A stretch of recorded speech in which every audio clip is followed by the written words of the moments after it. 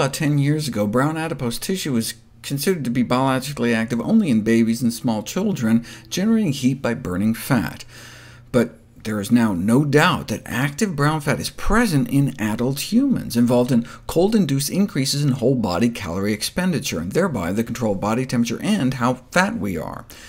In 2013, researchers showed that one could activate brown adipose tissue if you chill out people long enough. 2 hours of cold exposure every day for 6 weeks, which can lead to a significant reduction in body fat.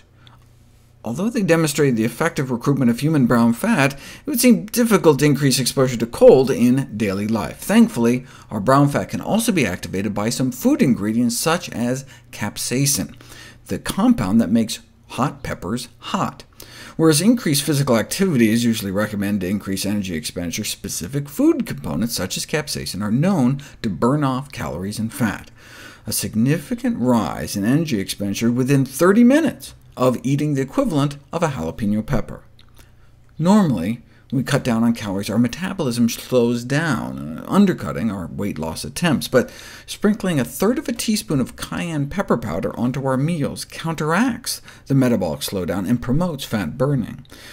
They wanted to try giving them more to try to match some of the studies done in Asia, but they were working with Caucasians, and there's a difference in maximum tolerable dose of red chili pepper between Asians and Caucasians.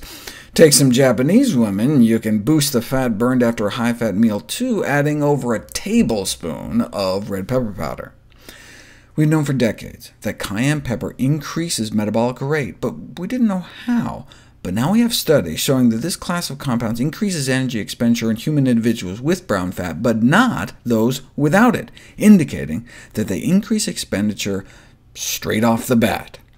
And there's all sorts of structurally similar flavor molecules in other foods like black pepper and ginger we expect to activate thermogenesis as well, but they haven't been directly tested. All these results suggest that the anti-obesity effects of pepper compounds are based on the heat-generating activity of recruited brown fat. Thus, repeated ingestion can mimic the chronic effects of cold exposure without having to freeze ourselves.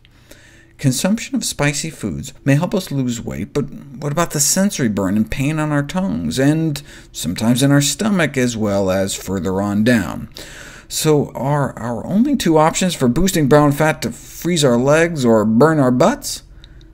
Arginine-rich foods may also stimulate brown adipose tissue growth and development through a variety of mechanisms, which just means eating more soy foods, seeds, nuts, and beans.